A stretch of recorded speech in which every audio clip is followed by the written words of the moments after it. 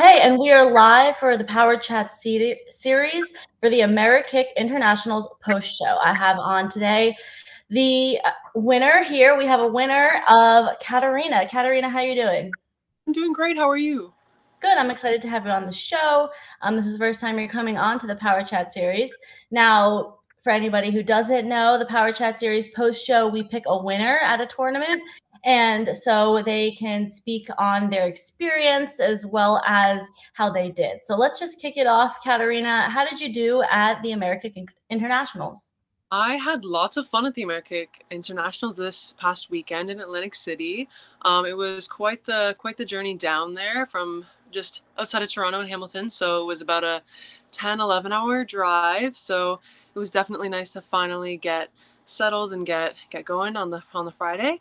I competed in five divisions, four of all fighting. I did women's WACO, open weight, women's the open weight challenge, and regular NASCA open weight, and then grands and tall. I think I said that, but yeah, it was awesome though. I had a great time. Super awesome competition. It was a fast paced atmosphere for sure. Especially compared to some things we have here, but it was an awesome time. I felt great about my fighting. Lots of lots of good things I can also come back and work on, but it was really good overall. That's a lot of fighting divisions, not only that they have to offer, but that you competed in. And what did you think of the different divisions that they have? Because there are some variations that you have to keep track of to an extent. Yeah, absolutely. I thought it was awesome. Honestly, I love fighting. I'm a little bit of a karate nerd, so just anything fighting is right up my alley. It was super cool seeing just the variety, of, especially absolutely of just all the fighting divisions, and even at US Open, they had Clash, which was really cool because I hadn't seen that before. But it was really awesome. Even just getting your variety of fighters who will come for your different divisions, like your WACO fighters, and then your Manasca fighters, and then your women's. But it was awesome just for your variety of competitors for sure. What did the competition look like for the women's division? Who was there? Very versatile. It was super diverse. It was awesome to see, honestly, especially for a women's division, having competed for a long time, only being kind of limited to maximum 4 or 5 competitors at even the bigger tournaments. But it was awesome. There was lots of really talented fighters. I think I was the only Canadian in the division, but quite a few Americans, of course, and some people from who came from Mexico, and I think someone from Venezuela, I think. But it was awesome, really seeing kind of the different styles of fighting and just the really diversity in competitors. It was awesome. You mentioned that you've been competing for a while. Talk about your martial arts journey. So I kind of started off with the WKC up in Canada. So started with that when I was 8 years old. When I was 8, I started in October, and coming up on 10 years doing karate this October. So yeah, it's definitely been a big journey. I would definitely dabble in some NASCA tournaments the past about 2017 to 2019, but stuck with the WKC kind of World Championships Nationals up in Canada, and then there was two in Ireland, one in New York State, and one more in Florida, which was super cool. Um, just stuck with Worlds, and then this past year after COVID as well, figured may as well, since I've already done 4 kind of straight years of that, why not start kind of broaden my horizons a little bit with your bigger kind of American NASCA tournaments. And it's been Okay. working. What did you say? And it's been working lately, so I'm glad I've been made that switch to more NASCA tournaments. How did you place at this most recent event at the American Internationals? I felt really awesome. I won the 18 plus women's open weight challenge up on stage, which was super awesome to be able to actually fight on stage again, because the last time I ended up fighting on stage was 2017. So it was amazing to really get back there. I won the black belt tall division, 15 to 17, just the NASCA. I won the continuous division, and in women's WACO and open weight, I placed second, and was also happy. But my fighting was a few little things started slipping when I got a little tired, but that's all right. But yeah, I I felt mean, really I would expect for anyone watching that could be multiple. It's multiple divisions and then multiple fights within each division. It's not just like one form, five divisions, right? It's a lot. It takes endurance. And how did you prepare yourself, knowing that you were walking in to fight a lot of divisions?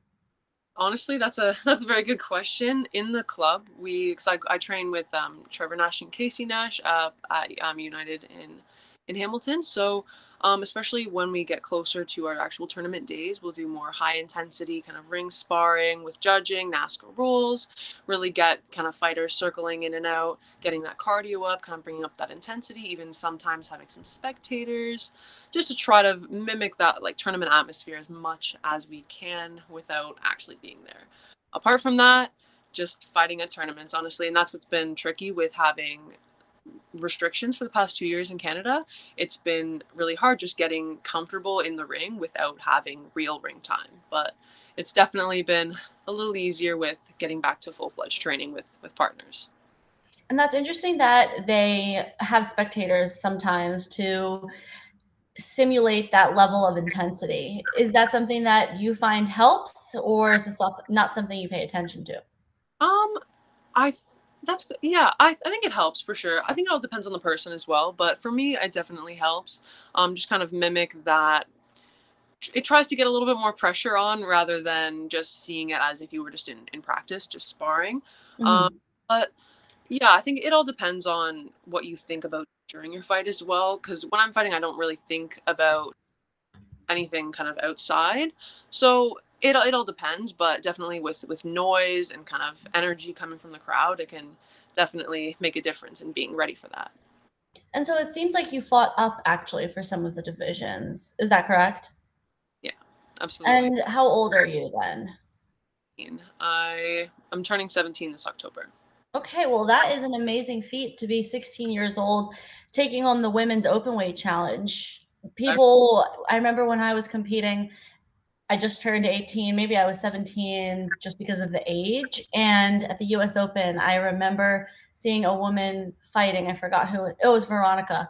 And she had a baby at the time. And I was just thinking, oh my goodness, I'm fighting 17. I'm still like in high school and I'm fighting people who have the experience to have well, enough to have a baby. So, um, you know, an experience, it does talk and it does help. But for you, it seems like your talent and your training made you run with the best of them. Can you talk more about what prepared you as a junior to win this division?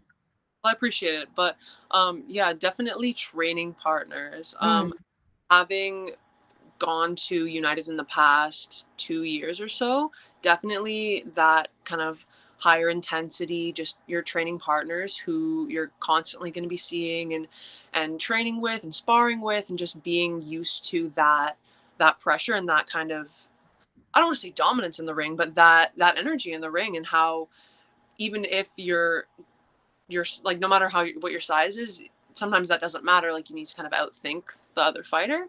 So definitely for sure having older training partners. Mainly when I train with one or two people my age, and then most of them are women and men, like who would be in the 18 plus division. So for sure, just visualizing, even matching up different training partners I would have had in the club to similar people at the tournament. So like, oh, this person who I'm fighting at the tournament, it's just like fighting Elise, who I train with quite a bit at United, and really appreciate her amazing fighting. But yeah, it's definitely a challenge, but training partners make a big difference. I found at least.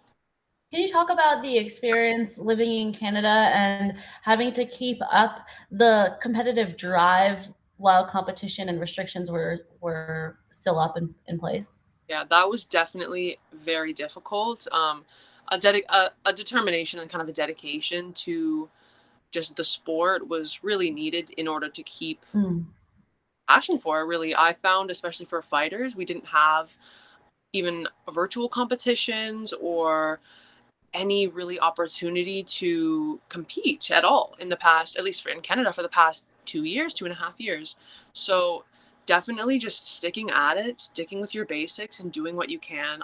Why I just did online classes, as many as I could, and that's really all I could do, honestly. Like, just keeping consistent with your stretching and your movement so your body constantly kind of is familiar with those movements and you don't quite lose that muscle memory, then yeah, it was very tricky though, for sure, but it can be done. Clearly, it can be done. Now, what were some of the takeaways, generally speaking, from this competition at Amerikick? Ooh, that's a good question.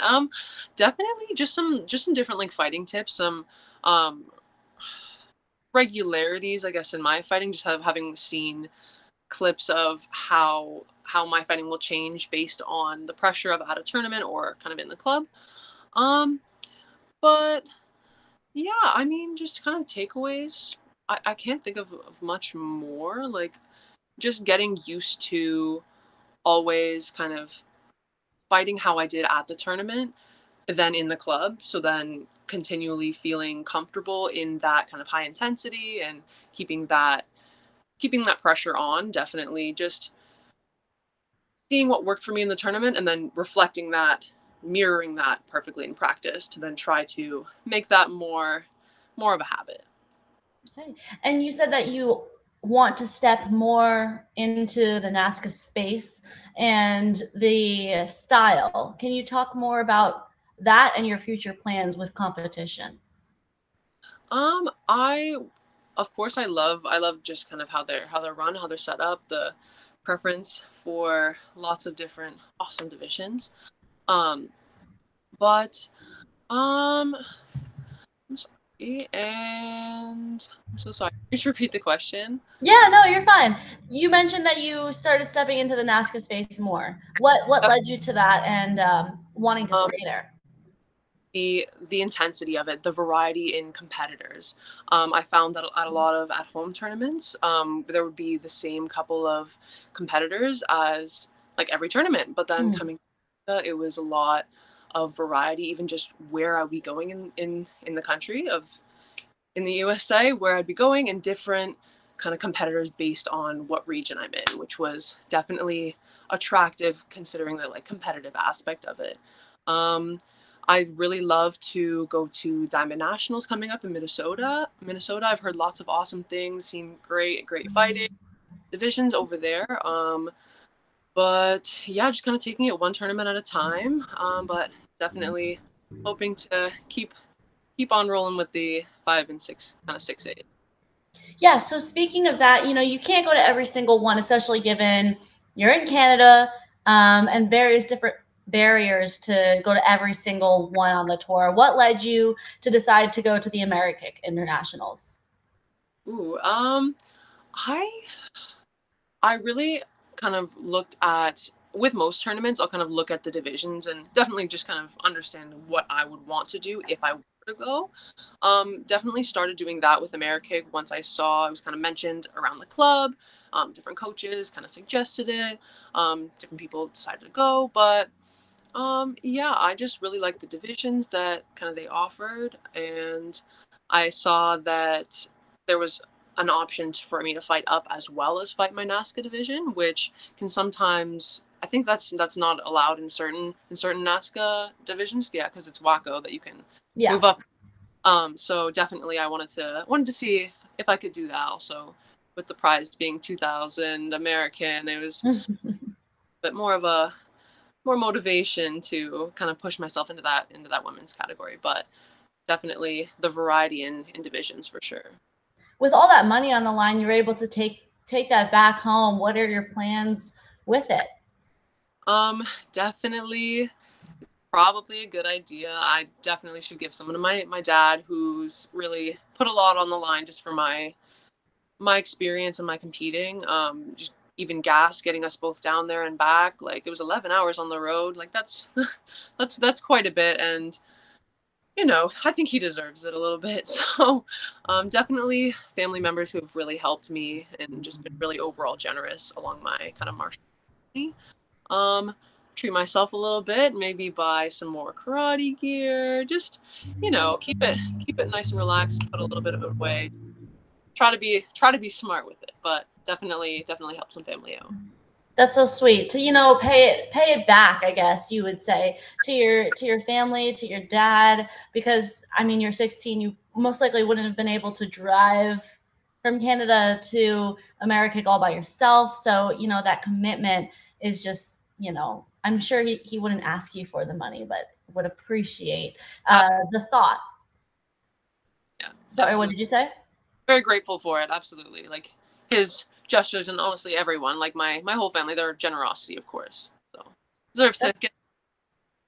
Yeah, that's so sweet that that was your first answer, because there's some 16-year-olds that are like, these new shoes that are coming out, which is totally valid to want to use the work that you've put towards and earned. But that was your first thought, and it was family. And Alex said that you're a great competitor and you're super professional, and I could really tell that from this conversation.